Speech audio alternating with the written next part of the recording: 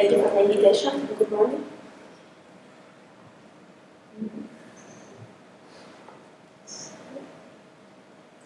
The study I'm going to present, the aim was to determine the clinical outcomes of patient satisfaction following the bilateral implantation of either a extended range of vision ion or a trifocal ion.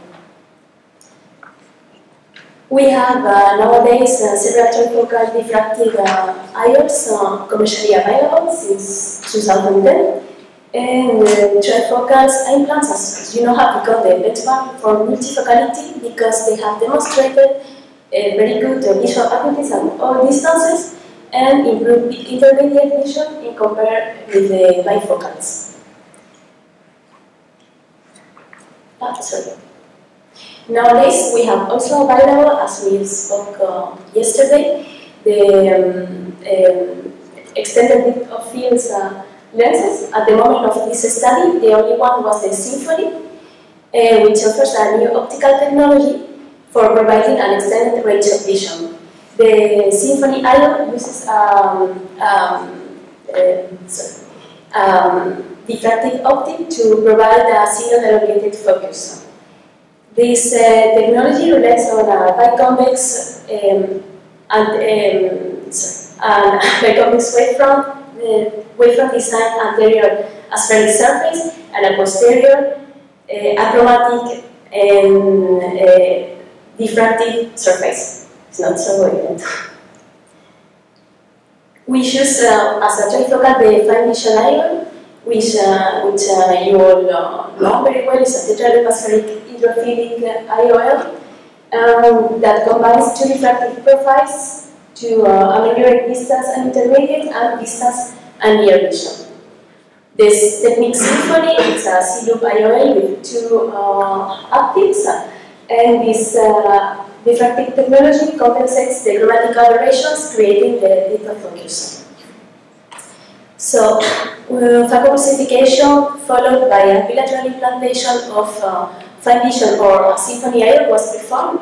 The patients who demand a better good vision in the intermediate and distance were implanted with the Symphony IOL, and the fine vision was chosen for the patients who wanted very good quality of vision for near and distance. You can see the inclusion and exclusion criteria, out of time. And these are the outcomes that we are set up to 1 year postoperatively. Here you can see the mean binocular uncorrected distance, intermediate and near visual acuities. Binocular visual acuities with the fine vision IOL and with the Symphony were very good for distance and intermediate, but the uncorrected near visual acuity for the Symphony group decreased significantly compared with the fine vision group. In this slide, you can see the mean contrast sensitivity under photopic conditions in monocular. Both groups have a satisfactory contrast sensitivity at low and middle spatial frequencies, but contrast sensitivity were below the normal range at the high spatial frequencies. And as you can see, we obtained similar results in mesopic conditions, and we found no difference in both groups. This figure shows the results of the focus curve performed in both groups of patients. We can see that there was a minimal decrease in visual acuity from distance to the intermediate vision in the vertex of -1.5, and that there was no significant difference between 0 and -2. And in the Symphony group, we saw a decrease in the near range of vision.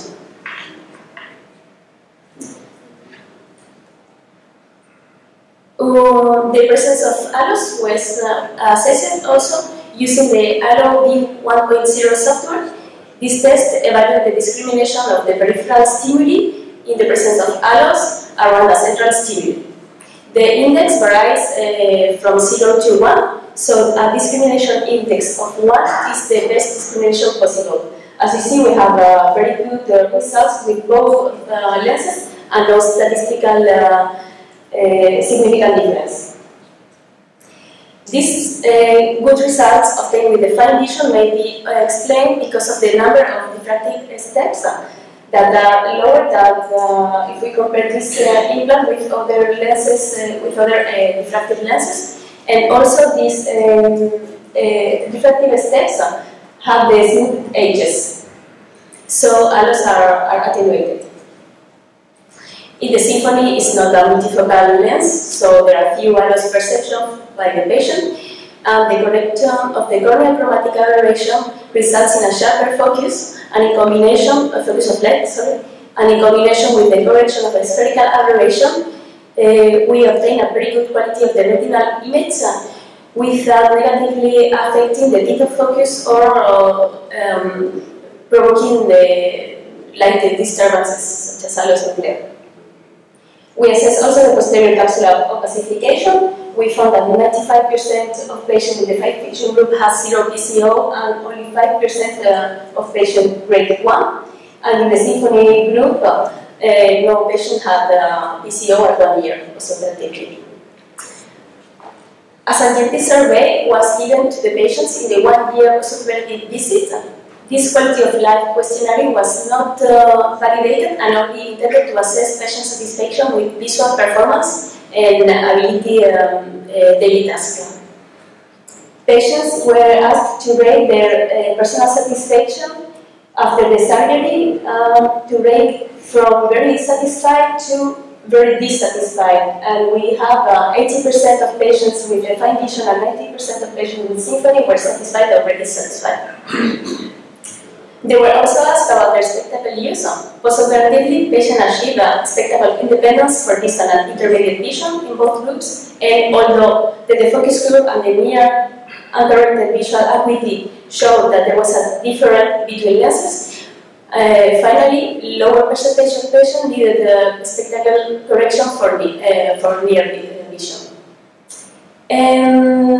In both groups, 90% of the patients answered yes when they were asked if they will have the same ion implanted again. So to conclude, both ions provide excellent distance and intermediate visual outcomes. The fine vision EOS offer better near vision than the Symphony, which also offers a satisfactory near vision.